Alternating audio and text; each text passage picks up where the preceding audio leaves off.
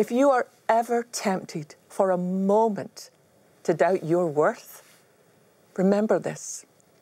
The only innocent one who ever lived is marked forever because he thought you were worth it.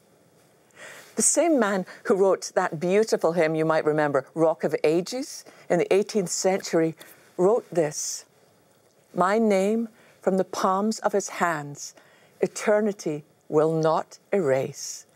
Impressed on his heart it remains in marks of indelible grace."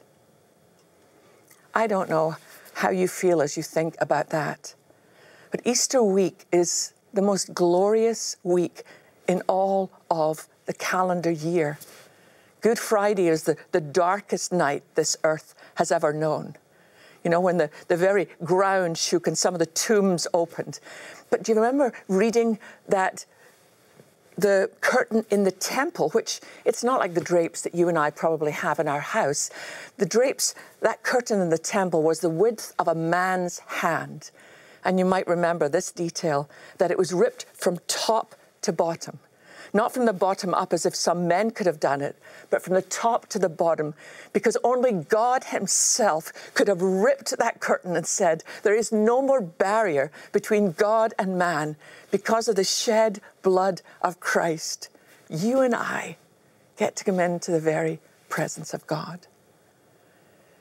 I wonder if you might be ready to come to a place of taking a fresh look at your own life through the cross and through the resurrection.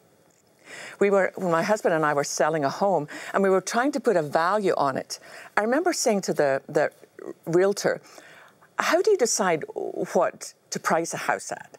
And she said, well, you price it at whatever people are willing to pay for it.